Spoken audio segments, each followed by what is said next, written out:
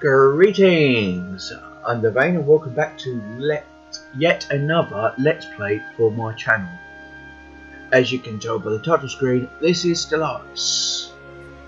Looking forward to Let's Playing this because this is a game that I found myself playing quite often in between doing other Let's Plays in my own time, and quite frankly I don't play many of the Paradox games because they are often seen a bit too complex, but for some reason I just got into this one after picking it up as part of a humble bundle recently. It was about 2 months ago that I've been playing this. I've not got any of the expansions, although I am looking forward to the Synthetic Dawns expansion, which is coming up. So, like Civ 6 and The Sims, I don't have any real limit on when I'm going to do, so could see a couple of these, or you might just have the one. We're selected in the Empire. Now, from what I gather, each of these empires has their own sort of storyline and their own sort of play style. So, or we can create our new one, which I won't do any of that yet, and we'll play a nice random empire. As before, I've set it because it's not turn-based. Game speed is fairly set. You don't get a game speed difficulty change, so we'll go to the next best thing, which is galaxy size. Now I like the elliptical map. That's just a flat round of the galaxy center. Minimum number of empires. None of them start advanced. No fallen empires. Yeah, they're quite. I like to have reduced worlds because you can only control so many worlds before you have to start messing around with sectors. So not having that many worlds is good. Plus, it also means that enemies aren't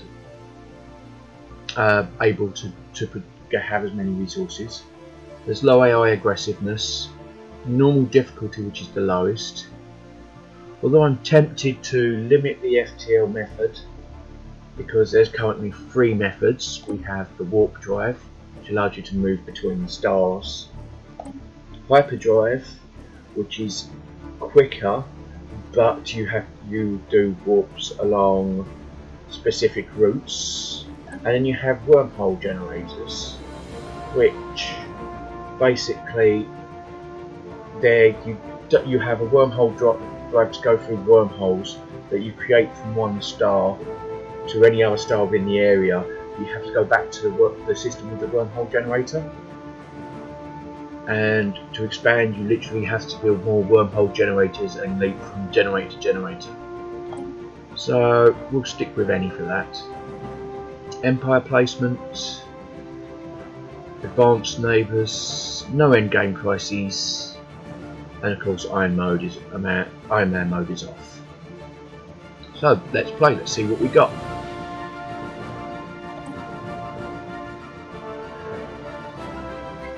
Okay, so we're the Yeon Sacred Commonality. We're a theocratic dictatorship. Its government is a spiritualist dictatorship ruled by a single individual in a hierarchical power structure, supported by the official state religion. Our ethics, we are militarist, but we are fanatic spiritualist, which gives us psionics and temples, but we can't use AI. Our unrest is reduced, and governing ethics have a high popularity. But that being honest, we can have 4 orbital bombardment and reduced, and we get army damage and fire rate. We like arid planets, not very adaptive though, with 10% habitability, We are fairly charismatic. We're agrarian, so we get an increase in food, and army damage and minerals is increased. In the eons since the first primitive Eon communities took shape in the dry canyons and messes of Yondus, as civilization has spread and prospered, many false prophets took it upon themselves to offer spiritual guidance to our people as we advanced through the ages, but the true faith prevailed. The last heathen strongholds were vanquished after several bloody crusades, uniting us under the holy word of a single divine leader. Now, after the discovery of the Hyperlane network, the finest minds of the Eon Sacred Commonality have finished development of the first hyperdrives. The stars themselves are finally within our grasp. Blessings upon you, Your Holiness. I am Veer, a prototype synthetic intelligence. The priesthood has ordained me to act as your faithful servant and advisor, so that I may aid you on our divine path to the stars. You can change the tutorial level at any time in the settings. I will do the full tutorial, I think, because it puts quests. You don't get any reward for the quest, but it does give you sort of structure if you don't really know what you're doing. And to be honest, I find it a fairly good way to advance, and it allows me to show off a lot of the game. An excellent decision. You will have my full support. Good to know. Building a star empire can be a daunting task. To help get things started, I will be providing instructional missions that cover the basic steps necessary to establish ourselves as a successful interstellar power.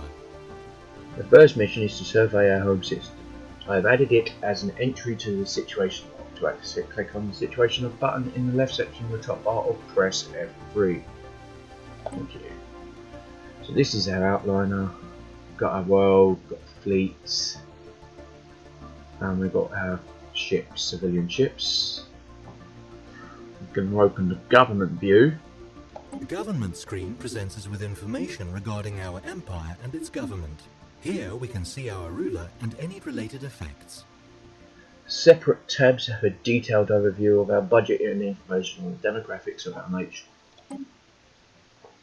Now, we mentioned, let's see, an authority, so as soon as our ruler dies, there's an election.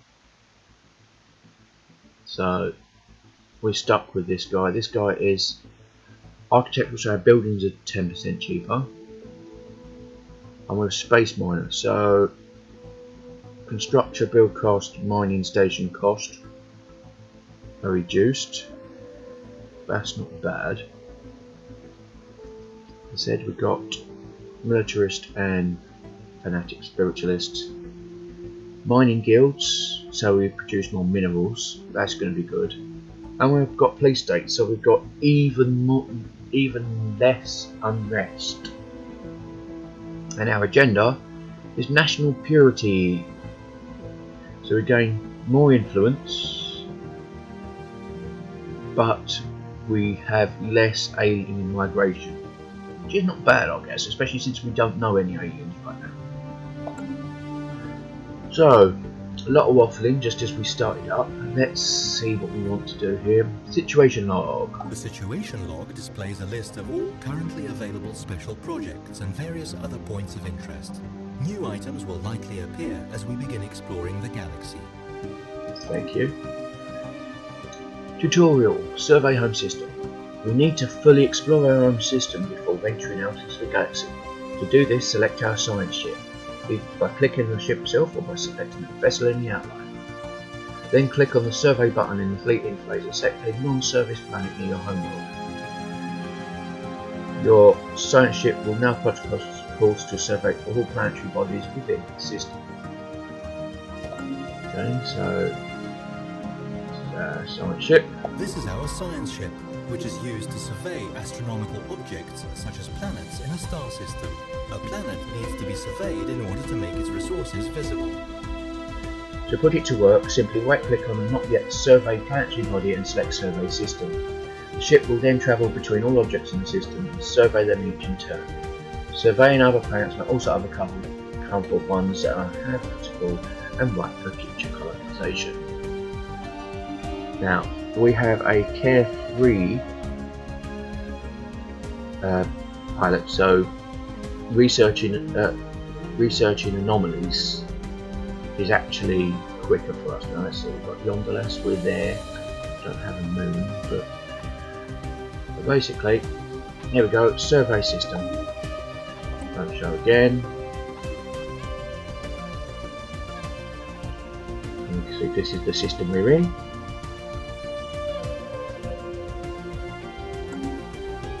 We got these notes up here. There, physics technology available for research. The technology screen is where we will be directing our research efforts. Technologies are categorized into 3 different fields, with each field typically having 3 available research options. We can research technologies without assigning a scientist to a relevant field. It will take significantly longer and is generally recommended. So let's see what we've got. A physics researcher is resilient, so they last longer. Let's see, physics lab produces more physics. Fusion reactor is a component for our ships, which gives us more power we don't necessarily need. And we can increase our energy storage. But we'll go with the solar panel network, I think. Gives us a module for our base stations that gives us an extra 3 credits, which is our currency. So we'll go with that one. Let's see, our society had the expertise in new worlds, which means those researchers will increase by 10%. So that's good speed. So pretty much we can unlock terraforming and reveals some resources, because we'll do that one since it'll be a bit quicker. And then we got adaptable for engineering, who basically they gain experience 15% faster. So we've got unlock engineering facility, that increases our engineering research. Nuclear missiles gives us another weapon, and the missile defense module choice. But we will go with powered exoskeletons, which increases our damage and our minerals. So there we go. We're done. We're ready.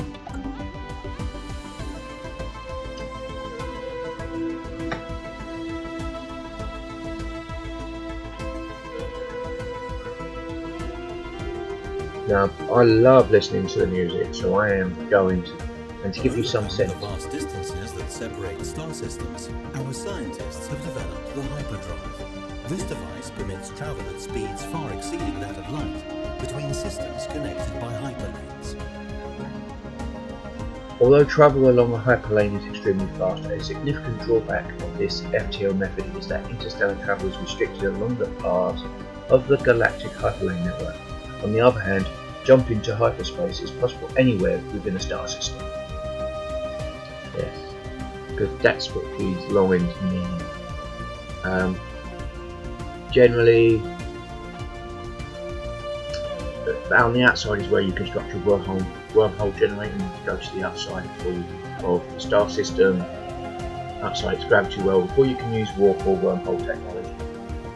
Hyperdrive you can pretty much use anywhere, but will generally, when you land, will bring you on the outside from, I assume, somewhere near where he starts from.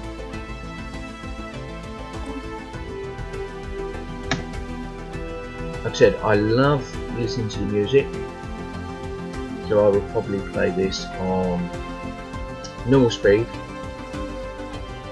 just to give you some idea of the scale and the scope of the game,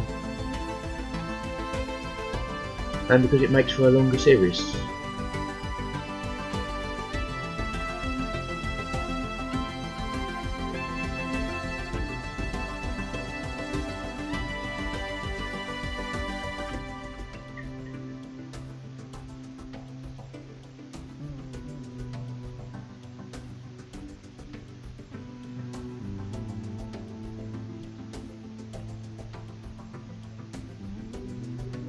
So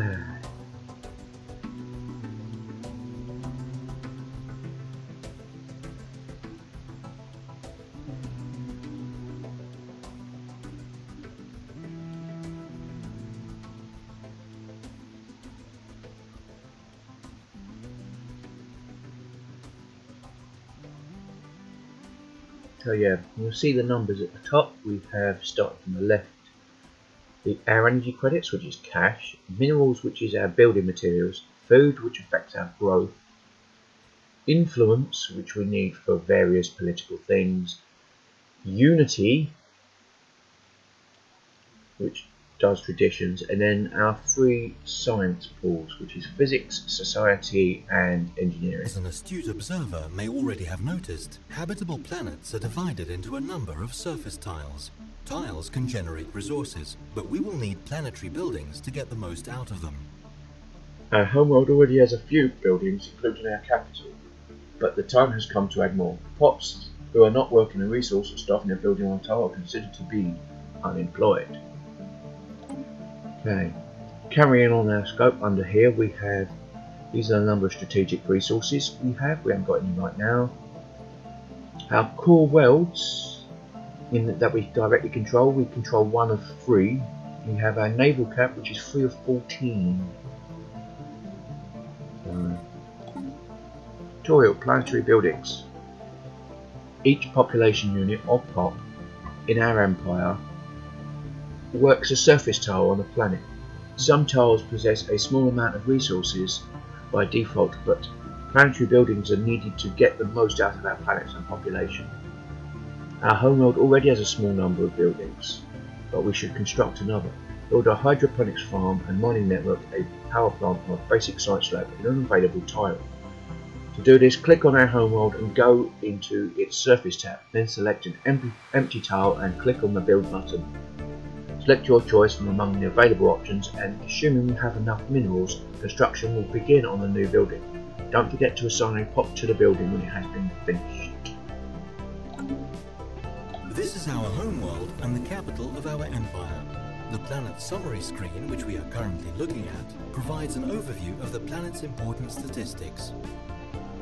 Among other things, we can see the total number of tiles this planet has, which is 16 here.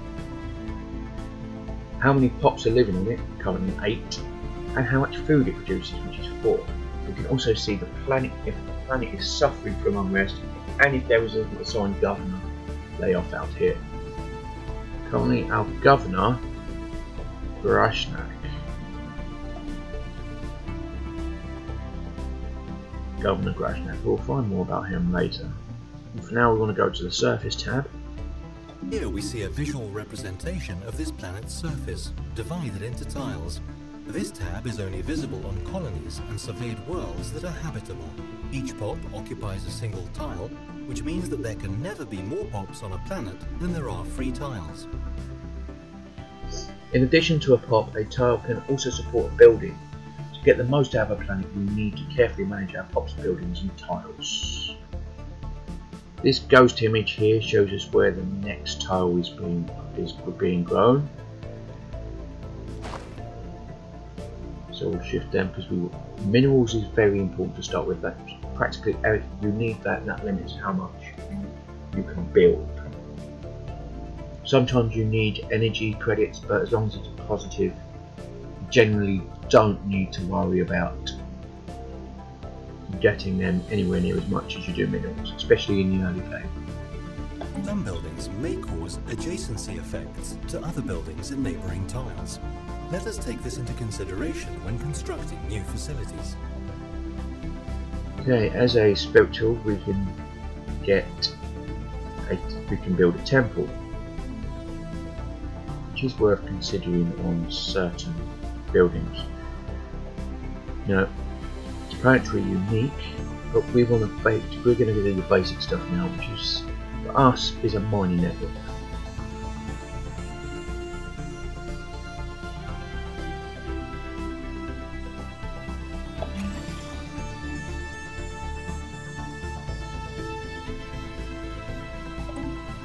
So that's done. And what I generally do is let's swap out more minerals to start with. So I will swap out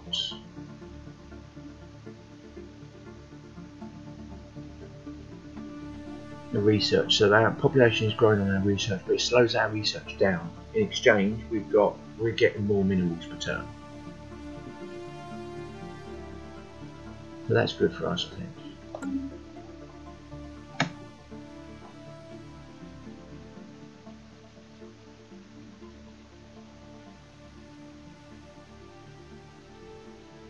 You can see there's our science ship going around the system.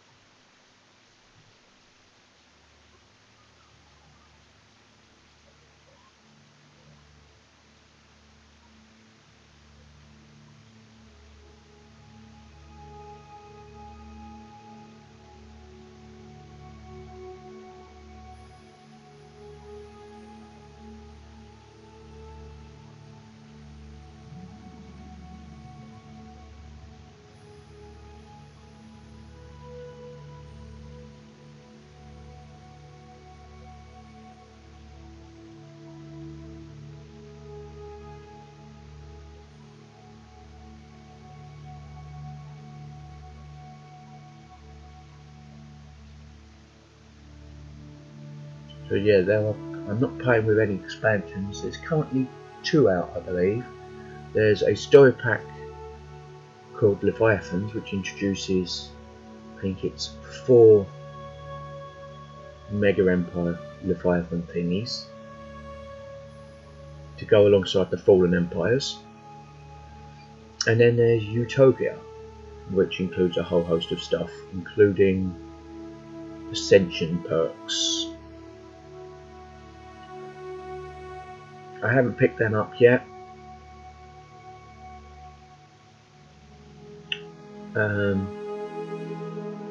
Like I said, I'm looking forward to Synthetic Dawn. Probably pick that up. Should probably be about the same time I pick up the other expansions.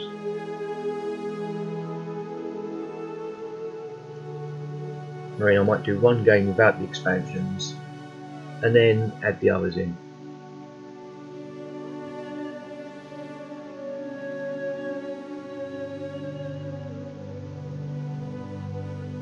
Okay, so we've found something. That's Darmok's Frontier has something that allows us to get more energy credits. That's good.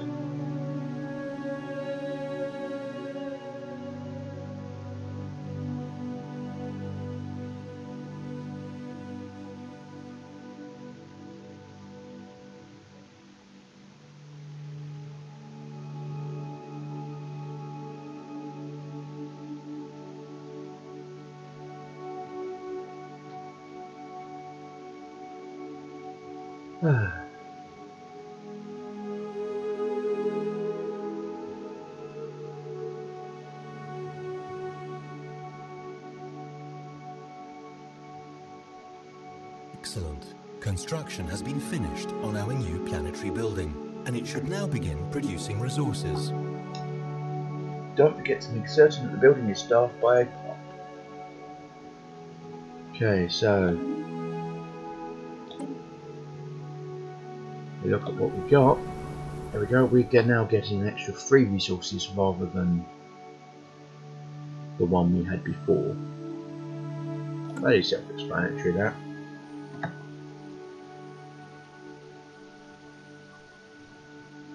Surface tiles on habitable planets are sometimes blocked, preventing their use.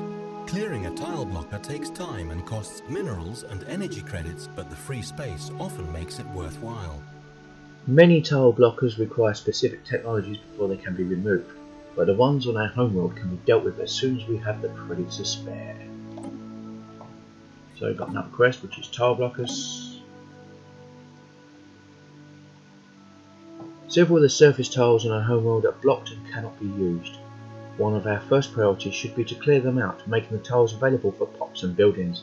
This takes time and costs energy credits, so it will have to be done gradually. To clear a tile block, go into the Surface tab of our Homeworld's Planet interface, select a block tile, and then click on the Clear button. The process of clearing a tile will now begin, assuming you can afford it. Note that different tile blockers have different costs and times associated with clearing them. Planetary governors can also have an effect on this. So if we look here, these with the yellow and black hazard lines are tile blockers. Now if we look, let's see, for example, we can clear that, which is the sprawling slums, then we can put a building on it.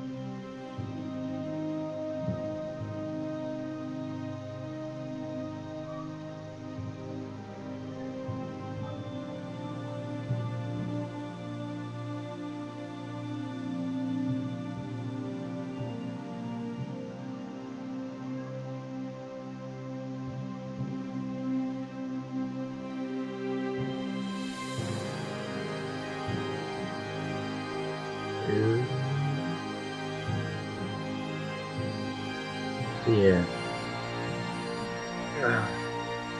Yet another impediment to our galactic ambitions has been dealt with.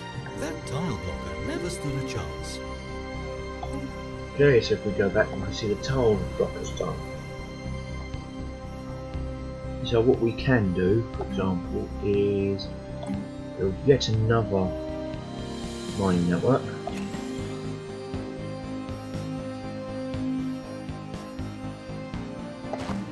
And we're going to move our growing tile there. Now that means that we're going to have even more minerals come from it, coming from this planet. But it does mean that we've got an inactive building, which is our basic science lab.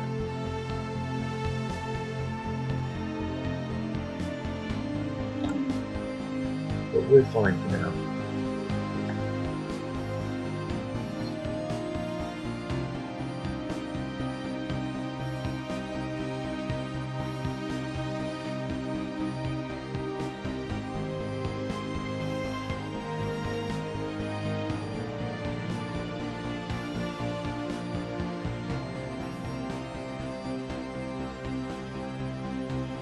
Not sure what's going on with my other Let's Plays.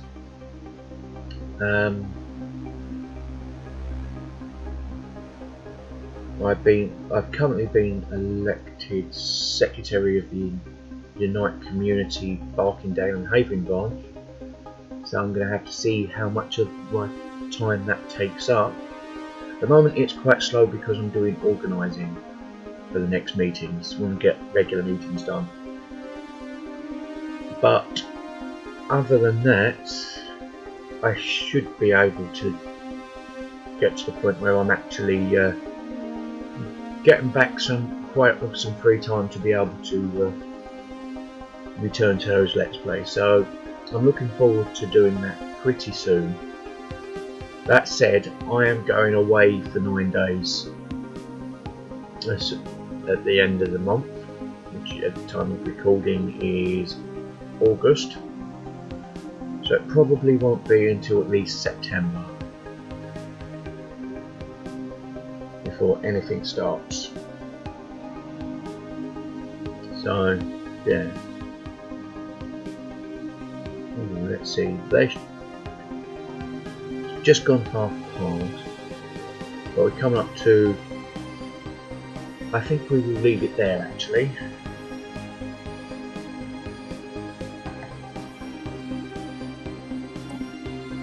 Let's save the game. Yay on sacred commonality. LP1.